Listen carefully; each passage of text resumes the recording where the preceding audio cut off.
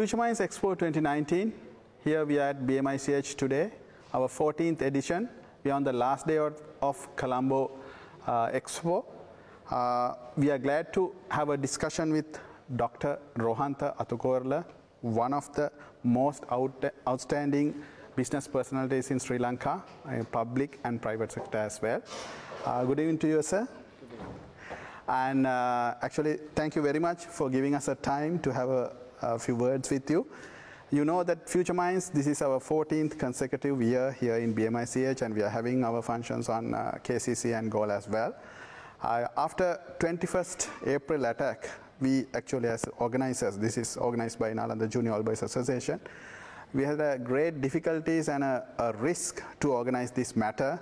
A lot of people, they said not to organize this because due to the country situation and all those things, but we took I think it's a huge risk, but we are very much successful there because we got, it's a record-breaking registration.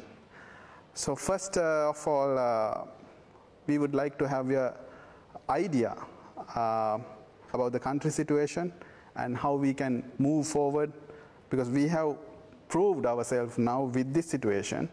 We can be wake up as well. We just want to have your views first.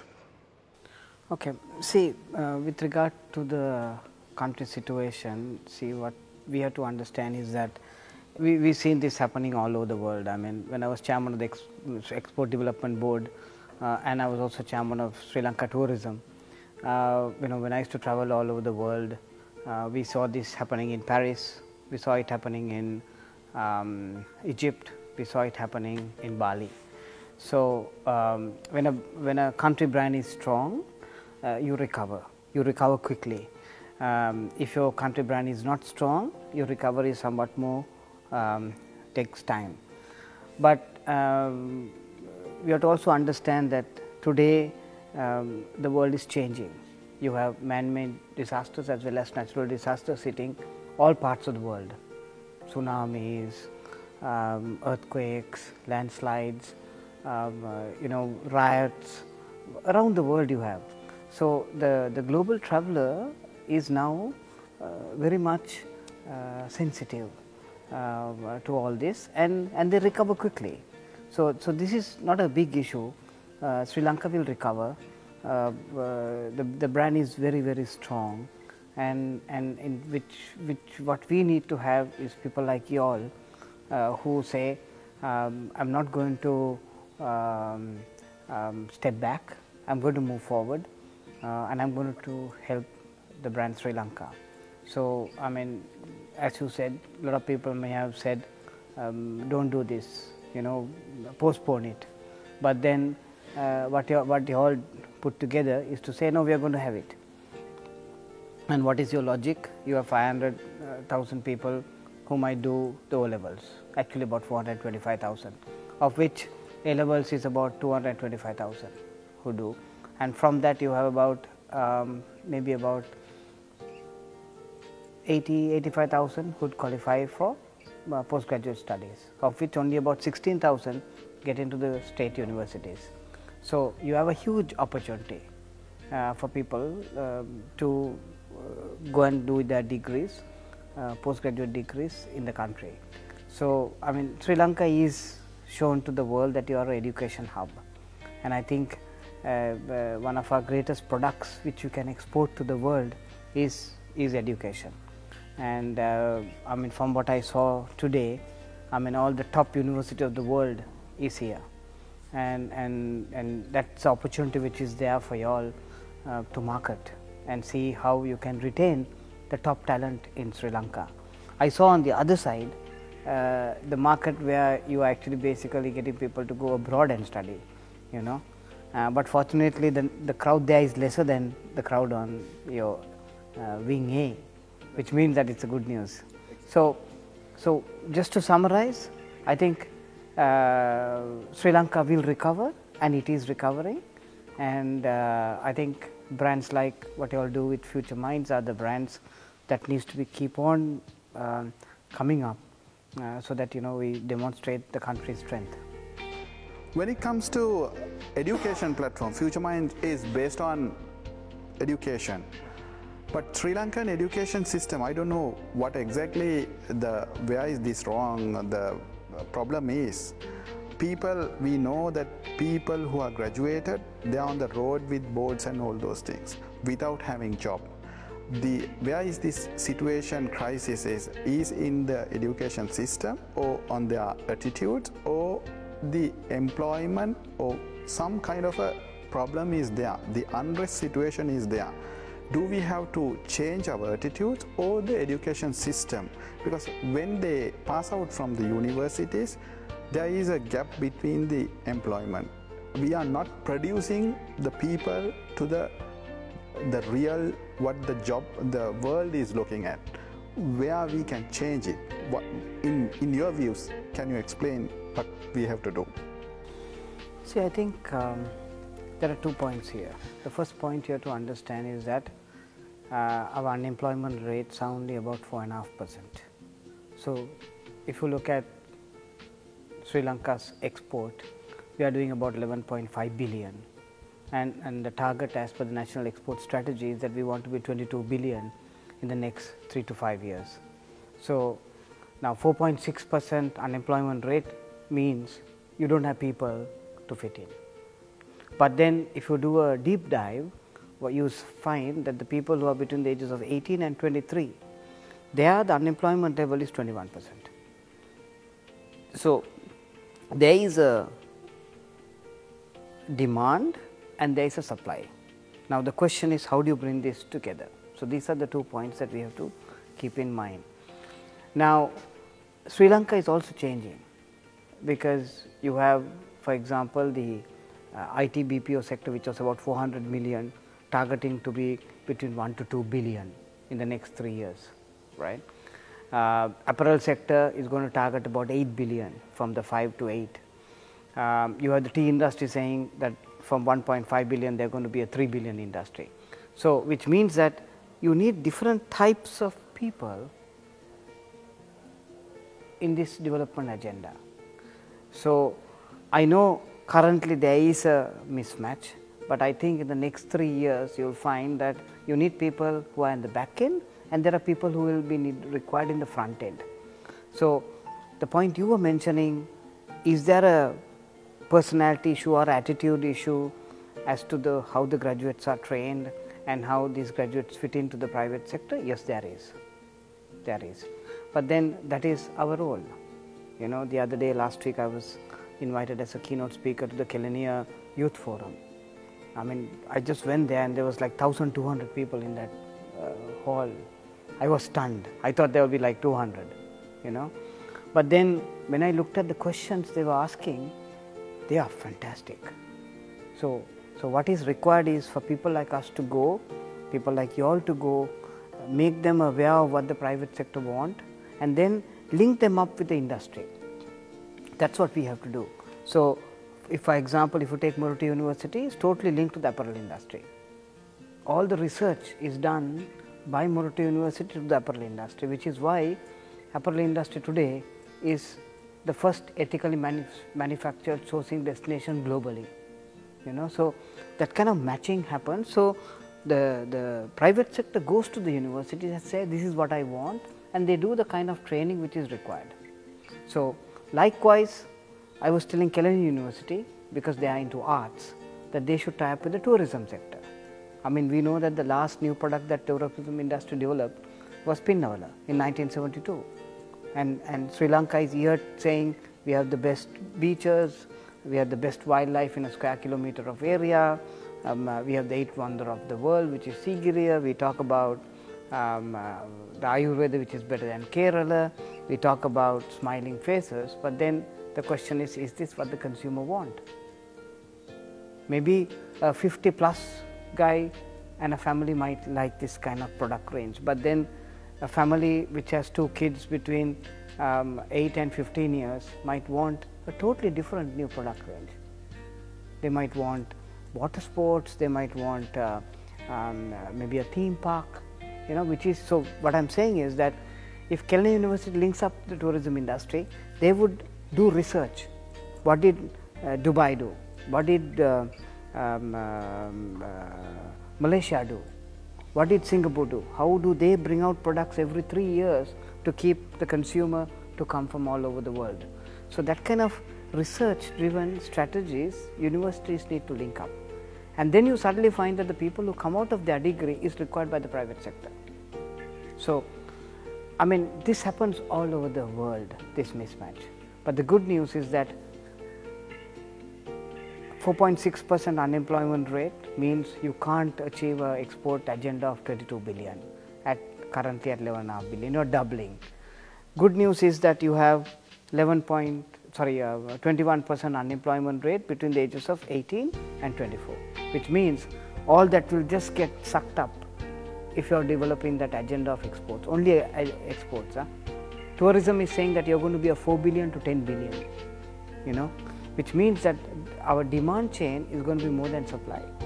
So it's just only a matter of time that everybody who passes out at universities, they'll be getting good money, you know, so they will learn English, they'll change their attitudes, you know, they will want to buy their first car, they will want to buy their first house, so it will change. Thank you very much for your words. And the other thing is, since you have been work as the chairman of Exports Development Board as well, when it comes to market Sri Lanka as a Sri Lankan brand, the education also, I feel we can market education as a hub in Sri Lanka and in the South Asian market as well. Even on Maldives, Bangladesh, Bhutan, when you compare with the other countries, our education is very much recognized, and the cost of living also very good compared to their things, and we do have certain facilities as well.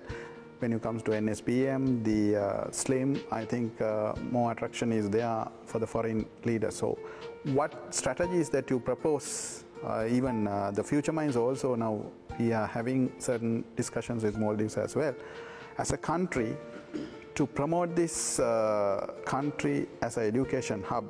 What are the areas that you think we must do? See, it's like this.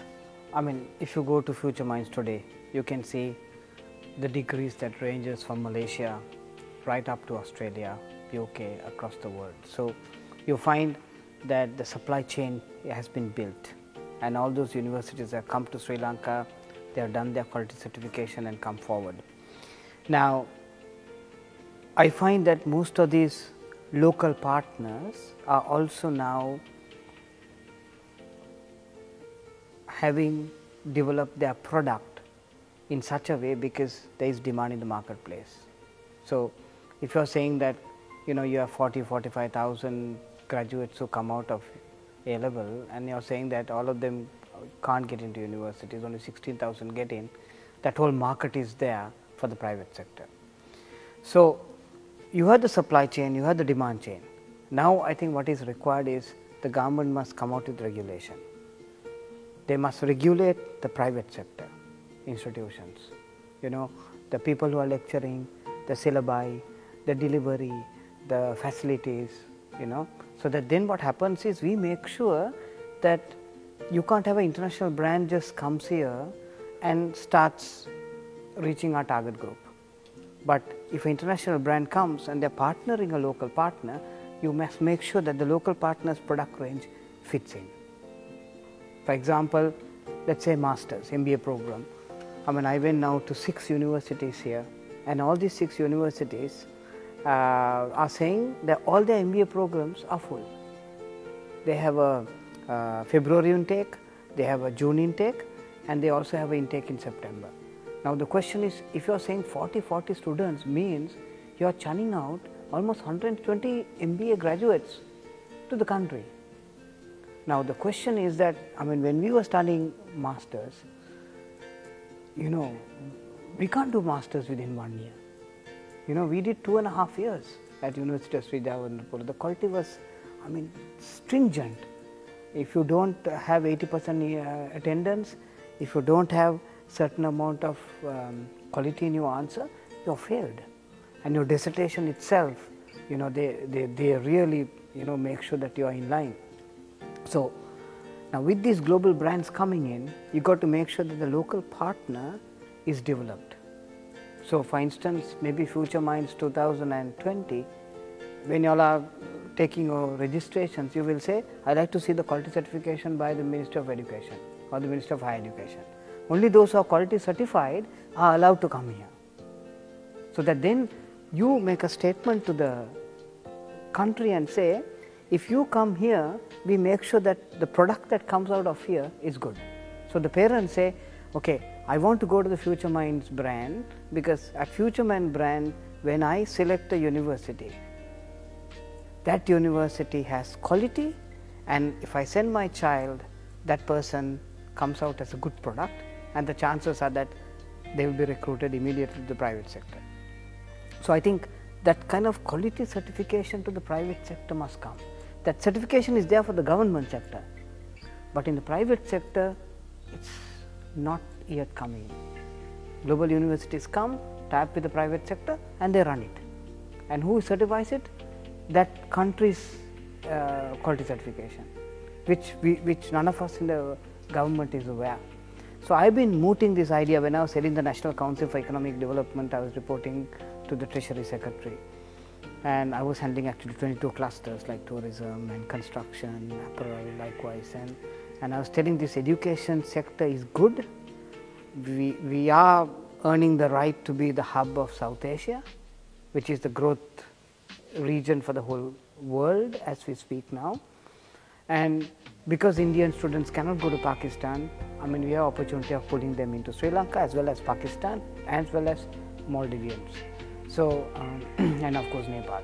So, because of this kind of a central geographical spread that Sri Lanka has, if we can make sure that the product quality is maintained, I think that will also make even the students to say Sri Lanka is fantastic with regard to product. Great news. I think that's embarrassing, and I think we do have certain discussions on our planning. We must take that point as well. We are having our next sessions on Kandy City Centre on next weekend, and we are going to have this on Galle as well. As a destination in Sri Lanka, if you are going to select another place, whether with your views, what are you going to suggest? Jaffna. Jaffna. Yeah, definitely. But I would also say that while you are having the exhibition, you must have education tracks, you know, so that during the day you get a faculty, you get a nice panel, and then they discuss about programs. How do you select an MBA program? Actually, I wonder whether you have not visited our counseling section, but you don't have time to go there. There's a separate section on the counseling. We have a unit with the Sri Lanka Counseling Association. We have more than 20 people, counselors are there. So people, especially the youth crowd, before coming to this stall visit, they have their own evaluation. Then based on that, they are meeting the counselors. Based on that, their guiding is given to basically on those areas rather than on a routing basis. Based on their skills and their ability, they will direct to the... So they do aptitude kind of a test, okay. See, what I meant was something different. Okay. I'm saying is that you get professionals during the day. Okay. And you have panels. All right. So that then a student will come, they would go to the stalls, but you might also have these panels marketed to the world. Right. So suddenly you might say, I'm going to get the top CEOs from the apparel industry, you know, coming and talking about the importance of education in apparel industry. Right. So that then they basically market some of these degrees which have been offered for apparel. Right. You might get CEOs who are in top management companies. So that then what happens is they'll be saying, what do I look for from my MBA graduate? How do you select an MBA? Okay, was the MBA useful for my future to what I have become? You know, so that kind of tracks. I think Slito, when they have the tourism, the what do you call, what's that one called? Sancharaka Udava. Now, when they do the Sancharaka, that thing, they have education tracks. So, what happens is, when somebody comes here, they don't only just go and look at the stalls, but they get involved in all these kinds of discussion that becomes very education driven. Then the media comes, you know, and then these guys go and sell it to their companies, the people who are being featured. So then they come, then you have the government people who will be brought in for discussions. You know what I'm saying? So you make it like a education forum, you know. I mean, just an idea. Yeah, thank you very much, and we don't want to take your time, but within next few minutes, this will go to nearly around 500 to 1 million people, because this has a network of our own Facebook, plus NGOBA, plus OBA, and the foreign network as well with us. So especially the people who are looking with us, the parents, students, those who are going to join with us on Candy and on Galle, it's time you to have a message to them about the Future Minds and about the importance of Future Minds. Well, thank you for the invite. If there is one point that I would like to share is that, see, education is one, the other is about attitude and skill. So, you know, while you are pushing your child to study from A levels into a degree, and then from a degree maybe to a postgraduate studies, I think also get your child linked to extracurricular activities, maybe Interact, maybe Road Track, maybe Leos, so that they start getting some social skills. And the other is make sure that you also put your child to sports. It's very, very important, because in today's world, I have seen if you don't have the skill of when you fall on the ground, and if you don't have the skill to get up and run, all the education in the world doesn't help. And social and sports teach you how to take defeat, how to fall, how to pick up the pieces and again run, and that area is much more to me important when I go and recruit people for our companies than actually just looking at education. Thank you very much, Dr. Rohantha Athukorala. It's a pleasure to have a discussion with you, and it's a very much honor, Future Minds, to be here. Your presence is here. And please do comments with us with these discussions. Also, Future Minds Secretariat will revert you with our comments as well. And thank you very much. We will like to see you on Candy City Center on next weekend. Thank you very much.